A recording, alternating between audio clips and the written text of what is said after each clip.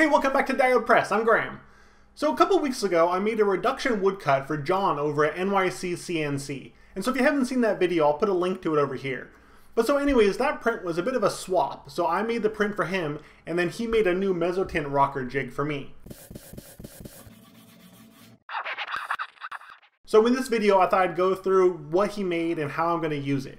And so this is the part that John made for me, and it's really fantastic. So you can check out the video over on his channel going through the CAD and the design of it, and then the whole machining process out of aluminum.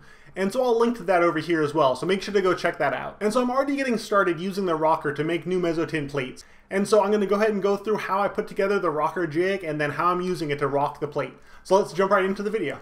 So real quickly, if you don't know what a Mezzotint plate is, essentially it's a piece of copper, and you use this Mezzotint rocker to create a ground across the plate, basically tons of tiny dots, because the edge of this tool is covered with 85 tiny points per inch, and they cut right into the copper. And at that point, if you were to ink up the plate, put a paper on it and run it through the etching press, it would be a solid black image, because the little pits and spikes, they hold a lot of ink. So you go through with a scraping tool and scrape and then burnish down these little points and pits, and that makes your lights and your darks.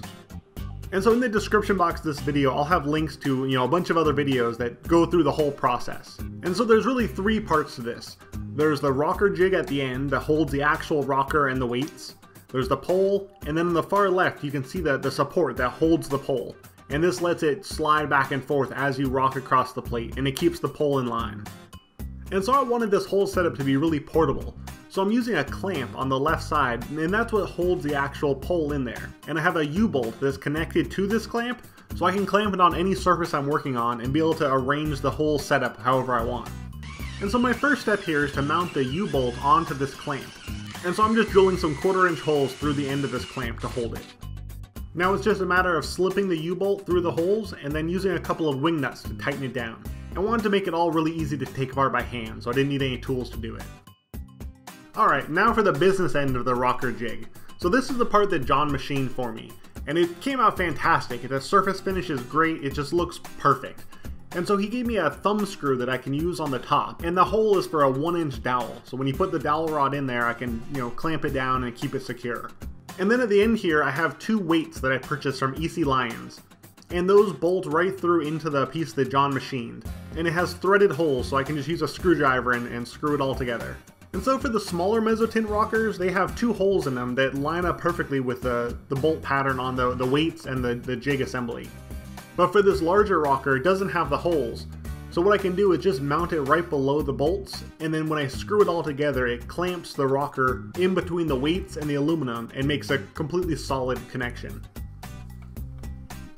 Alright, so now it's all screwed together. I can pop in the dowel and then tighten up the thumb screw.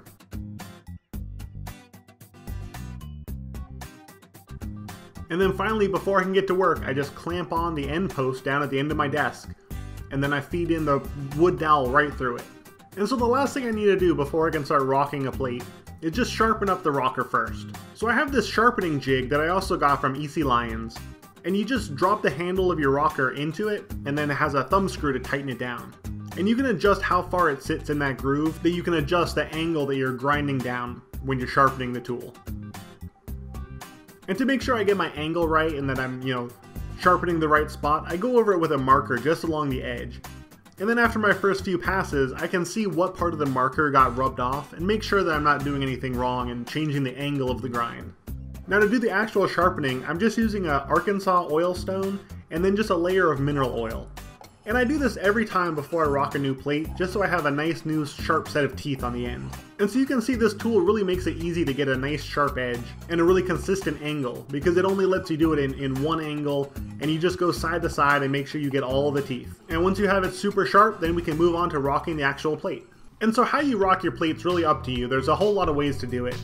But if you look at Carol Wax's book called The Mezzotint, there's a whole lot of really good examples, and this is kind of out of that book. So I've just made a template that has a piece of drawer liner as the base, and the copper plate really sticks well to that. And then I cut out a thin piece of mat board in a circle, a little bit bigger than the plate that I'm going to be using, and I just marked off angles all the way around it. But you just want to make sure you have a nice solid ground all the way across the plate, and you can't see any of the flat copper underneath. And this takes a couple hours to do, so I end up forgetting where I'm at if I don't have some kind of marking system. And then here you can see after the first pass, I rotate the plate 22.5 degrees, move my marking thumbtack, and then rock another pass. So this plate's going to be used for the last of the 3 laws of robotics, the Isaac Asimov series that I was working on. And I did the first 2 a long time ago, and this is the final plate, and I'm really looking forward to finishing it off and getting the whole series printed off. So keep an eye out on the channel for that. And in the meantime, I'm just going to keep rocking this plate. Alright, so I couldn't be happier with how the Mezzotint rocker jig turned out. You know, it's fairly lightweight, I can take it apart to store it, and it really looks fantastic. So thank you so much, John, for helping me put this together. So I think that's going to wrap it up for this week, and I'll be back soon with a new video. Thanks! To keep up with the videos when they're posted, make sure to subscribe to the channel. And if you'd like to help support the creation of these videos, you can check out the Diode Press Patreon page. Thanks!